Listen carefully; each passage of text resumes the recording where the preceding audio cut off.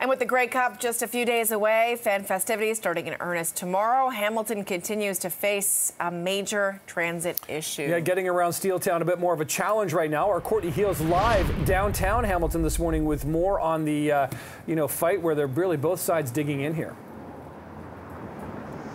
Yeah, it doesn't really look like they're making much progress. We're going on day 7 of this transit strike, Nick and Beatrice. I've had a chance to speak with a few people who are out this morning on their way to work saying they're basically forced to drive or they have to rely on a cab or an Uber because they can't get on a bus.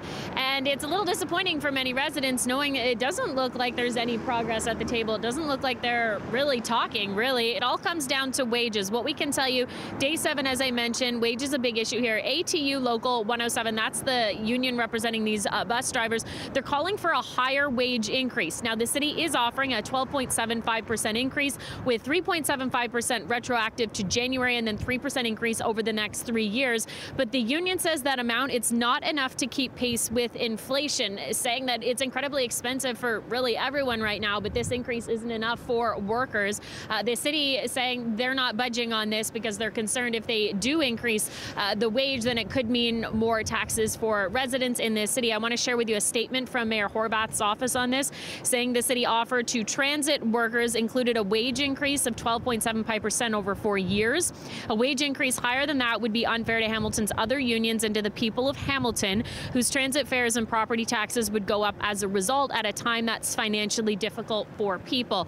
Now, what's also challenging here, the fact that Hamilton is busy. There's a lot going on in the city. The Grey Cup right around the corner, taking place in Hamilton on Sunday, but there are a lot of activities and events in the city in the lead up to Sunday's big game. For example, concerts. Shaggy's in town on Thursday, Carrie Underwood on Friday. These concerts will bring in thousands of people, and there is the question, how will they get around if many of them were planning to take local transit? So certainly the timing isn't good. At this time, it doesn't look like the two sides are talking or willing to talk because of wages being such a big issue.